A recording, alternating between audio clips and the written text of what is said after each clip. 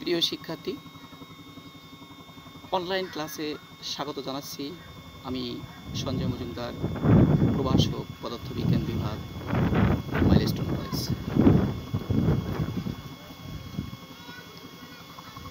করোনার মহামারীর এই ক্রান্তিকালে সবাই স্বাস্থ্যবিধি মেনে চলবে, সামাজিক দূরত্ব বজায় রাখবে, বিনা প্রয়োজনে ঘর থেকে বাইরে যাবে না, গেলেও ফিরে এসে অন্তত 20 সেকেন্ড সাবান পানি দিয়ে হাত ধুয়ে নেবে। তাহলে আশা করি সবাই সুস্থ থাকবে। শিক্ষার্থী, আজ আমরা দ্বিতীয় অধ্যায়ে গতির কিছু জ্ঞানমূলক প্রশ্ন নিয়ে আমরা আলোচনা করব এবং একটি সৃজনশীল প্রশ্ন নিয়ে আলোচনা করব। প্রথমেই এখানে কিছু জ্ঞানমূলক প্রশ্ন রয়েছে, যেমন 1 নম্বরে রয়েছে সরণ কাকে বলে,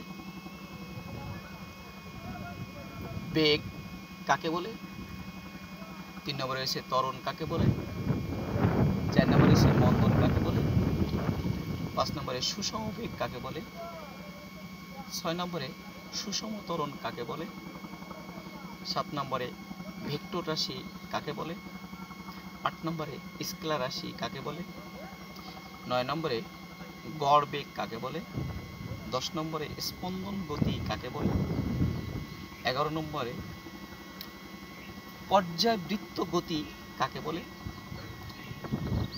12 নম্বরে তাৎক্ষণিক বেগ কাকে বলে, 13 নম্বরে পড়ন্ত বস্তুর প্রথম, দ্বিতীয় ও তৃতীয় সূত্র লিখো।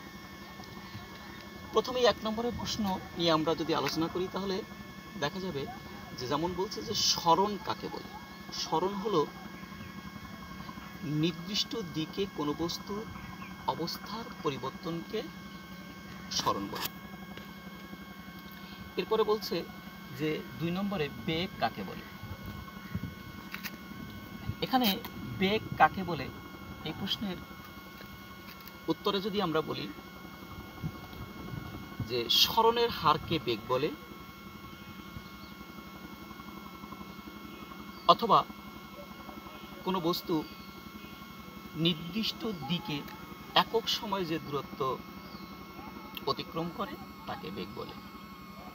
3 নম্বরে দেখা যাচ্ছে যে ত্বরণ কাকে বলে।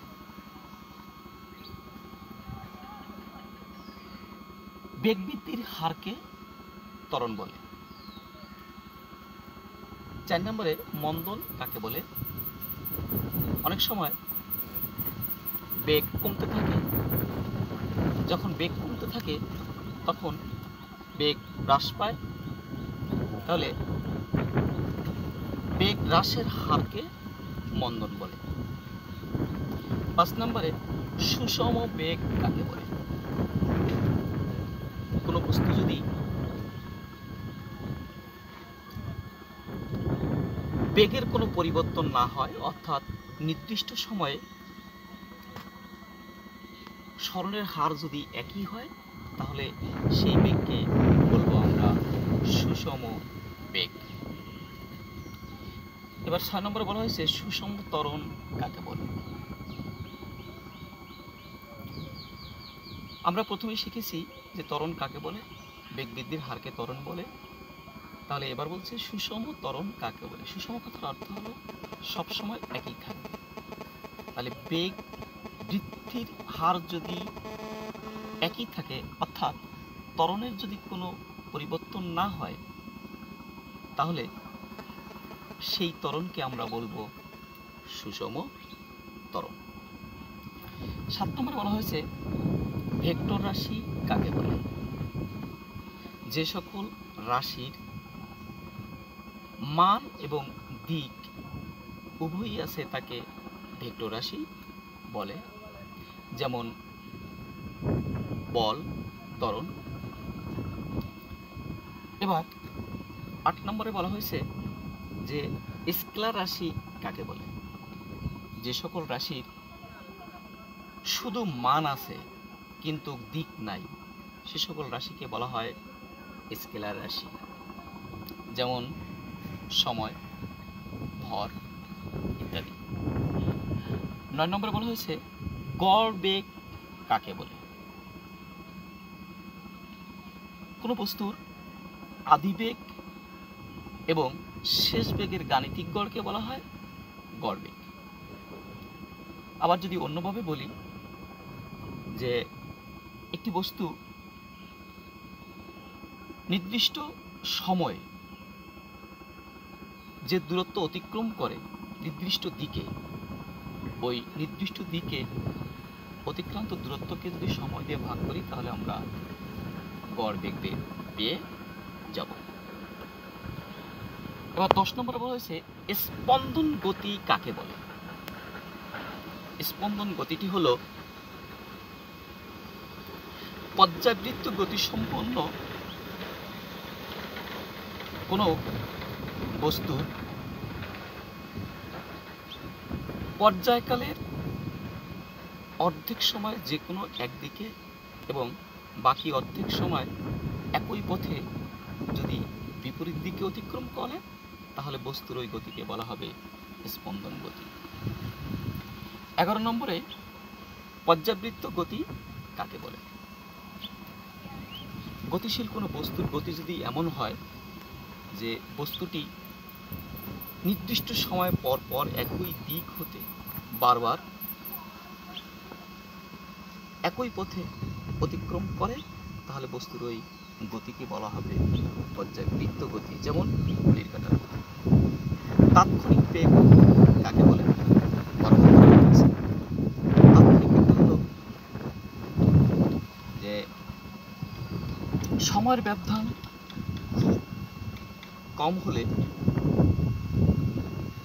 সরণের হারকে বলা হবে তাৎক্ষণিক বেগ।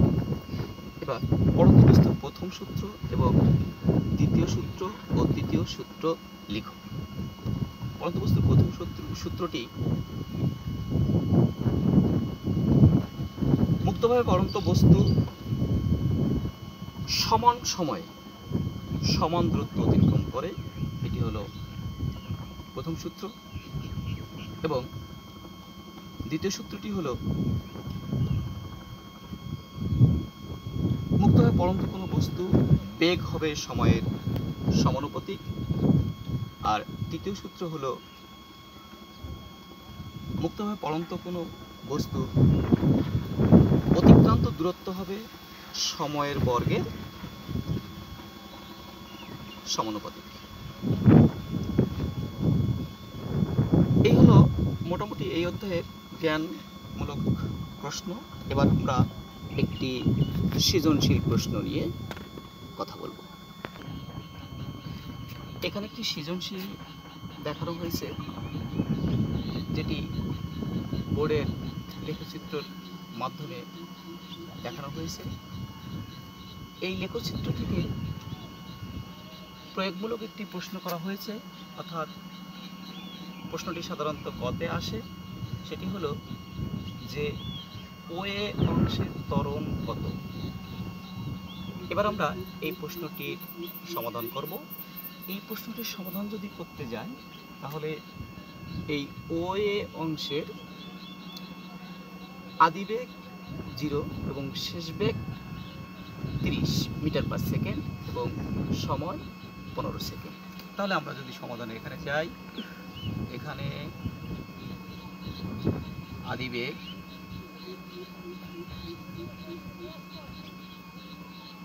ইউ সমান সমান 0 মিটার পার সেকেন্ড, শেষ বেগ ভি সমান সমান 30 মিটার পার সেকেন্ড, সময়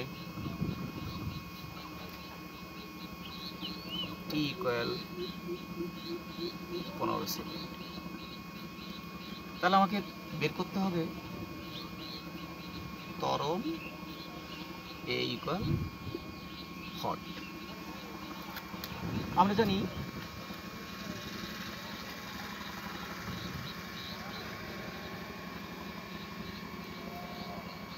ভি সমান সমান ইউ প্লাস এটি।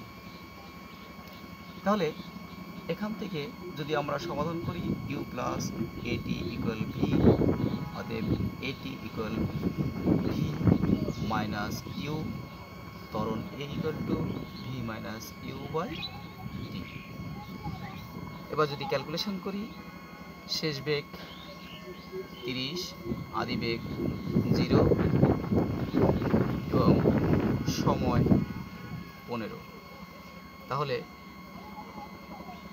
2 মিটার পার সেকেন্ড স্কোয়ার হবে ত্বরণ। তাহলে আমরা বলতে পারি অংশে ও এ অংশের ত্বরণ হবে 2 মিটার পার সেকেন্ড স্কোয়ার। এবার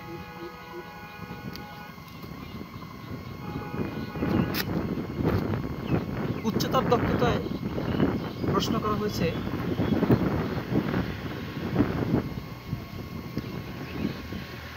মোট অতিক্রান্ত দূরত্ব 800 মিটারের বেশি হবে কিনা। তাহলে আমাদের উচ্চতার দক্ষতার প্রশ্নটি হলো মোট অতিক্রান্ত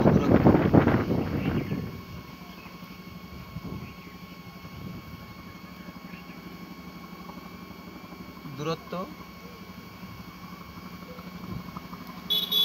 800 মিটারের বেশি হবে কিনা। 800 মিটার এর বেশি হবে কিনা গাণিতিকভাবে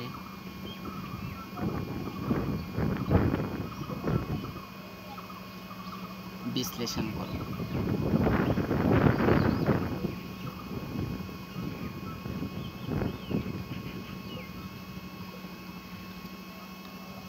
যদি আমরা মোট অতিক্রান্ত দূরত্ব বের করতে যাই, তাহলে এখানে দেখা যাচ্ছে যে মোট অতিক্রান্ত দূরত্বের ওই অংশের দূরত্ব বের করতে হবে, এরপরে এই অংশের দূরত্ব বের করতে হবে এবং বিসি অংশের দূরত্ব বের করতে হবে। তাহলে এই তিনটে অংশের দূরত্ব যদি আমরা যোগ করি, তাহলে আমরা মোট অতিক্রান্ত দূরত্ব পেয়ে যাব। এবার প্রথম ওই অংশের দূরত্ব যদি বের করতে যাই,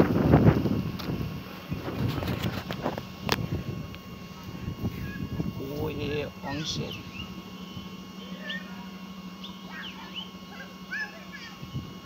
দূরত্ব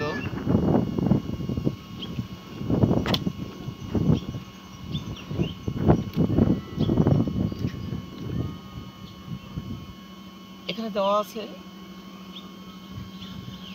এখানে আদি বেগ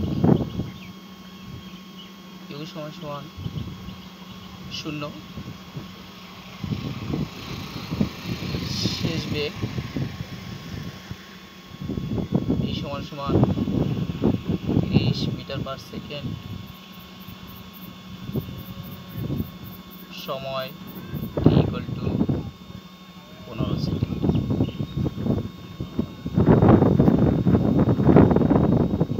তাহলে আমরা জানি এবার S1 সমান সমান V plus you by 2 into T. এখানে শেষ বেগ 30, আদি বেগ 0, সূত্রের 2, সময় 15। তাহলে ক্যালকুলেশন করলে 225 মিটার। এবার এ বি অংশের দূরত্বের ক্ষেত্রে এ বি অংশের দূরত্ব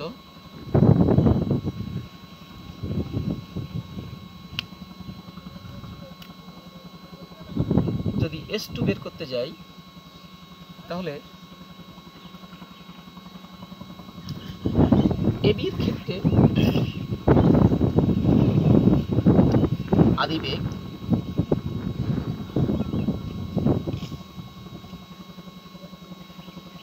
ইউ সমান সমান 30 metre metre per second,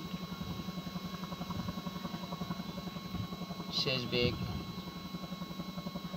v equal to 30 metre per second,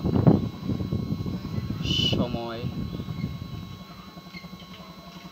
t equal 15 থেকে 25 অর্থাৎ 10 সেকেন্ড।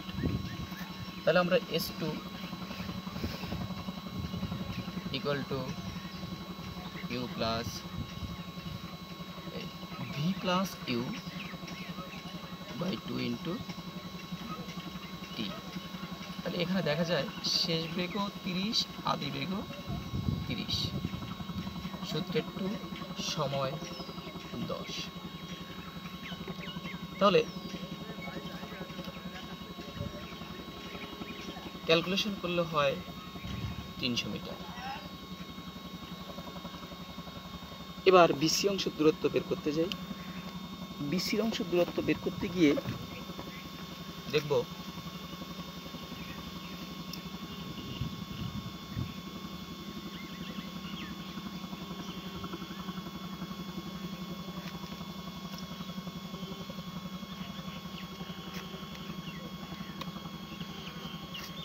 বিসি অংশের দূরত্ব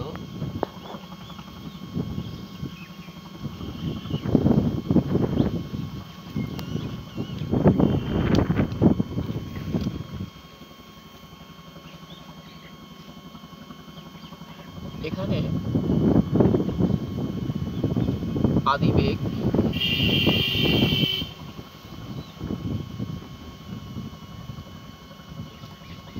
ইউ সমান সমান 30 মিটার পার সেকেন্ড, শেষ বেগ v সমান সমান 0, সময় t সমান সমান 15 সেকেন্ড। তাহলে S3 equal to v plus u by 2 into T, শেষ বেগ 0, আদি বেগ 30, সূত্রের 2 সময় 15। ক্যালকুলেশন করলে পাবো আমরা 225 মিটার। এবার যদি মোট অতিক্রান্ত দূরত্ব বের করতে যাই তাহলে S equal to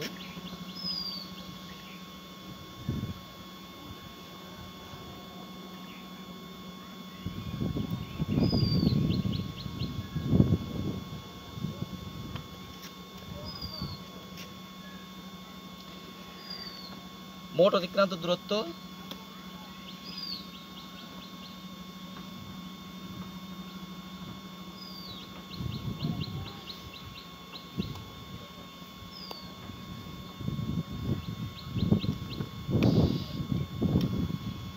S equal to S1 plus S2 plus S3। তাহলে আমরা S1 পেয়েছিলাম 225 মিটার, S2 পেয়েছিলাম 300 মিটার এবং S3 পেয়েছি 225 মিটার। তাহলে ক্যালকুলেশন করলে 750 মিটার হবে। তাহলে আমার প্রশ্ন ছিল যে মোট অতিক্রান্ত দূরত্ব 800 মিটার হবে কিনা। তাহলে এখানে দেখা যাচ্ছে যে মোট অতিক্রান্ত দূরত্ব 800 মিটার হবে। অতএব আমরা লিখতে পারি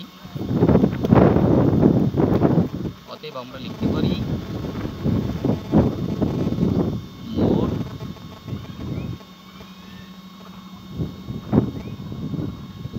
অতিক্রান্ত দূরত্ব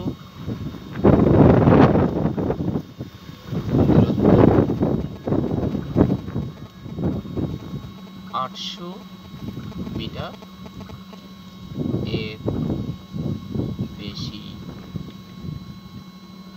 হবে না। অতএব শিক্ষার্থী, আজকের মধ্যে আমরা এখানেই ক্লাস সমাপ্ত করব।